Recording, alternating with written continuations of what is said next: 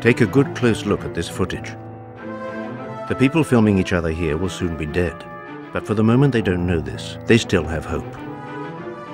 It's the summer of 1944, and all of Warsaw has heeded the call to rise up. The people are coming out in broad daylight, building barricades and defying the Nazis whose time has almost come.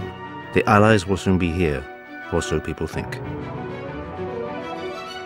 Their nearest ally is in fact Russia, the former aggressor turned savior by this war and its shifting alliances. The people of Warsaw are eagerly awaiting the Russians while at the same time dreading their arrival. In fact, they will never come. So these people are condemned to death as they fight, wait, hang on, and still allow themselves to dream when they hear on the radio the news that Paris has been liberated.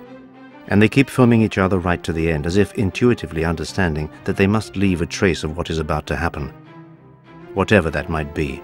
So take a good look at this footage, because the world has mostly forgotten what it shows us, the Warsaw Uprising.